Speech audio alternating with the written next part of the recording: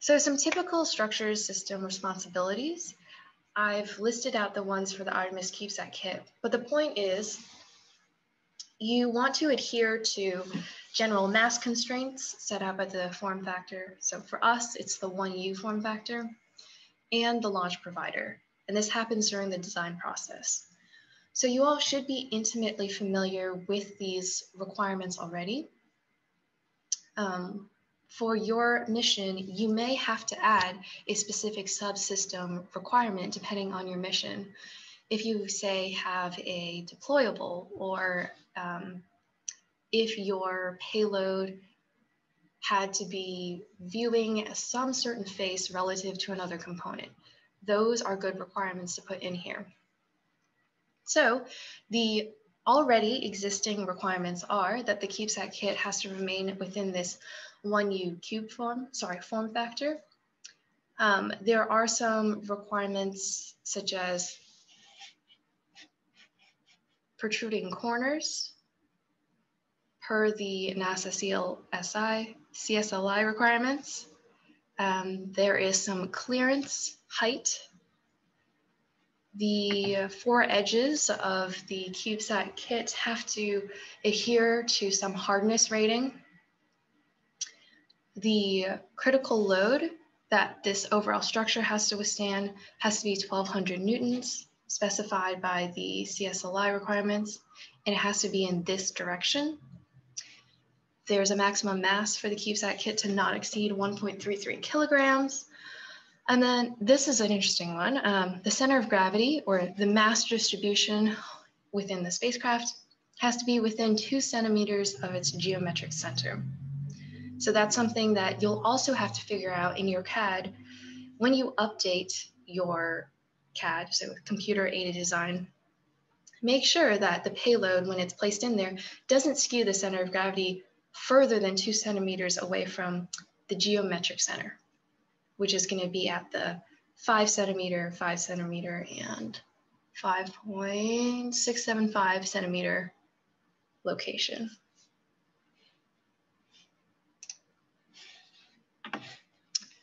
The structures system also has to satisfy all strength and stiffness requirements of the spacecraft and launch vehicle.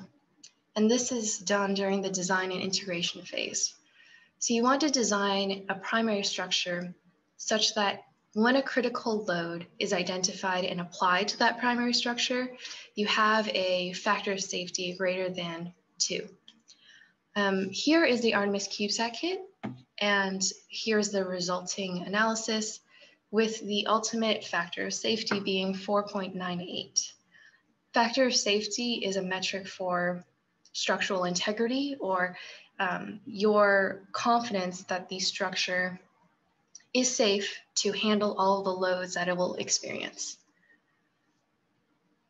Another thing that you can do to satisfy strength and stiffness requirements is to do an actual physical test. So here you'll see a picture of a vibration table where Mr. French and Mr. Yonishige are assisting a student in mounting a spacecraft to this vibration table. And then this table will just shake the bejesus out of the setup. And then afterwards, you take the spacecraft, you look inside the spacecraft box to see that everything survived and that all of the electronics are still functioning properly. Another responsibility, like we were talking about before, the structures subsystem needs to support all other spacecraft subsystems.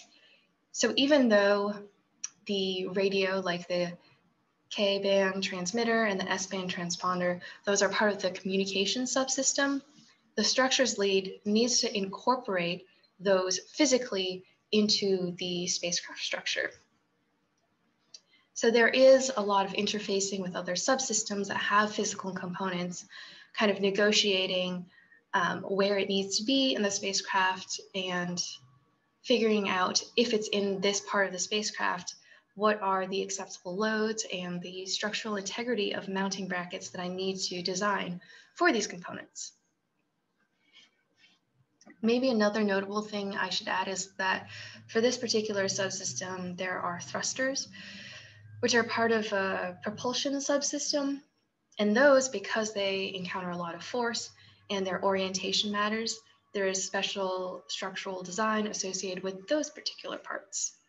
The star tracker needs to look at a certain field of view and attitude with respect to the spacecraft, and hopefully they're not aligned with the sun sensor. So you see there's a little bit of nuance in juggling all of these different components with all the different subsystems.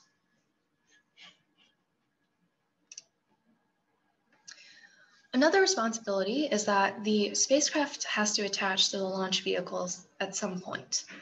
I have two different setups here where we have the CubeSat form factor. So here's a CubeSat satellite. And then here's the deployer, which is a stand-in for our launch provider.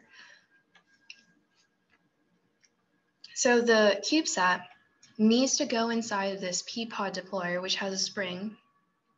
And then the entire setup is stowed in some kind of launch vehicle. Typically, if it's going to the ISS, it'll be soft stowed, which means that it's put into like a command module. Some resupply mission will go to the ISS, where astronauts will exchange from the crew module to the ISS and also bring out all of the supplies. The P-pod deployer would be one of those supplies where they take it into the ISS and then they mount it to the arm, and then deployment happens.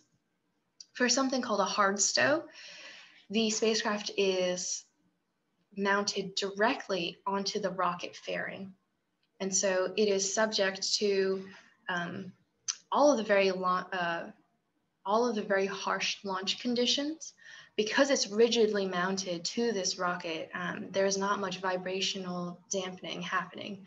Whereas for the soft stow, the crewed capsule has those mitigations in effect for the humans. For a completely robotic mission, they assume that you can survive these harsher conditions. So you have to take that into consideration when you're designing your spacecraft. Is it a hard stow or is it a soft stow? And depending on those different mounting interfaces, you have to design that mount in mind. This hard stow for this spacecraft is attached with an ESPA ring. So the primary spacecraft has this circular band, and then these secondary spacecraft, which are along the rim, the outside of the cylinder, have a different mounting interface.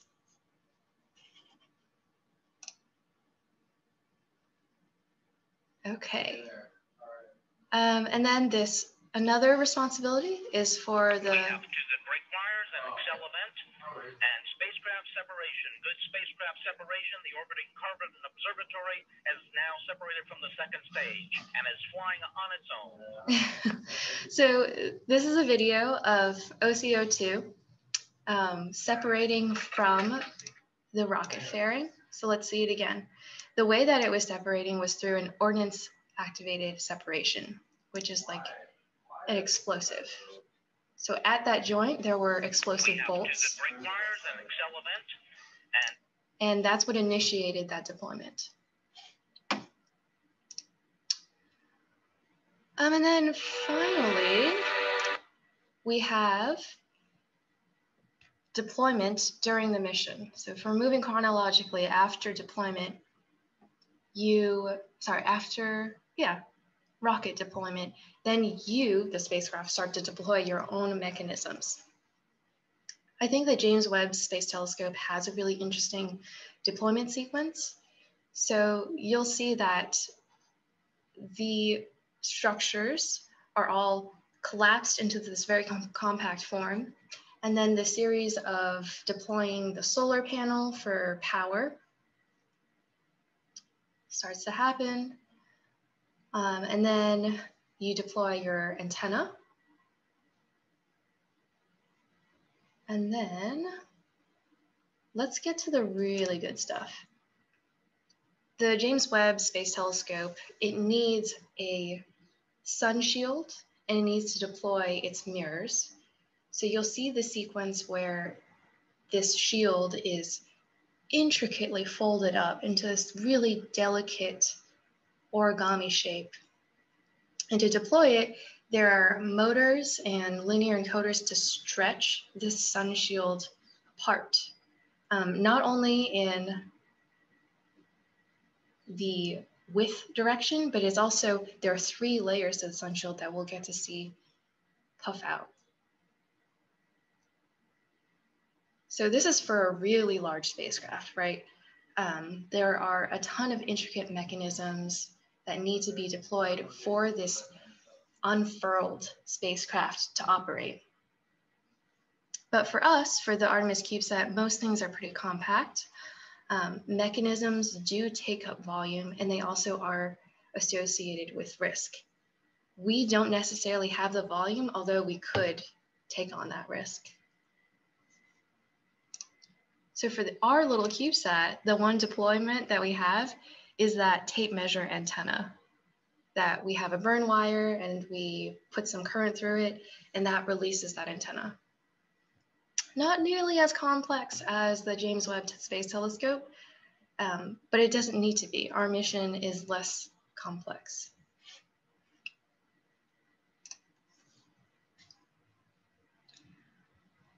Okay, another responsibility of the structure subsystem is to shield other components from the space environment, where last time we talked about how radiation, atmosphere, and we just talked about pyrotechnic shocks, those can all damage the spacecraft. So the structures lead may think about different coatings or different layers of material to shield away from radiation, or in this case, the atmosphere is generating a lot of pressure and heat.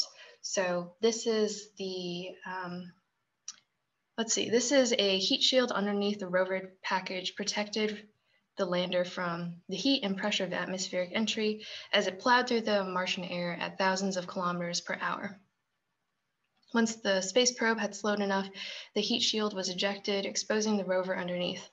The Mars Descent Imager on the rover captured this astonishing shot of the heat shield a few seconds after it was ejected, and still only a few meters away.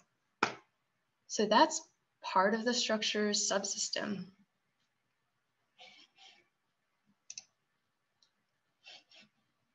Okay, and then I got a question about how does anodization occur?